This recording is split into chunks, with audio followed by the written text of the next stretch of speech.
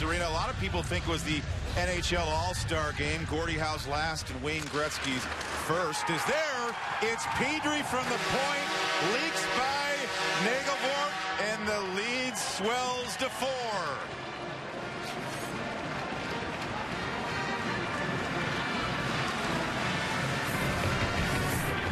Well, the importance of faceoffs here is they win it clean. 2 defenders make it difficult for Nagelvort as that one finds its way between the 2, and Nagelvort wasn't able to pick that up until far too late. Vince Pedrie leans into a tumbling puck that knuckles its way, kisses off the post. Great replay look there of Pedrie's heavy shot and the flex of his stick.